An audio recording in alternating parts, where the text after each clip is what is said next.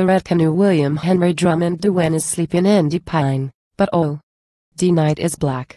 And all day long de loon bird cry on Lac-Wayagamik, no light is shining by de shore for help and steer him through and out upon de night, Ubaldi he took de red canoe. I hear de paddle dip, dip, dip.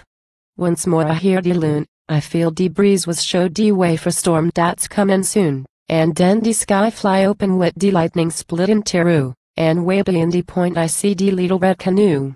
It's dark again, but listen how across Wayagamik the thunder's roaring loud, and now the mountains answer back. I wonder what the noise like that, he hear me, le bon du wn on mania ax him save the little red canoe.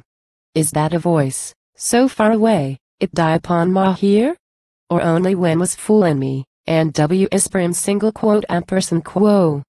Belzemeyer. Ampersand quo. Yuz, Ubaldi, your Belzemeyer she's praying hard for you, and again the lightning come, but where's the red canoe?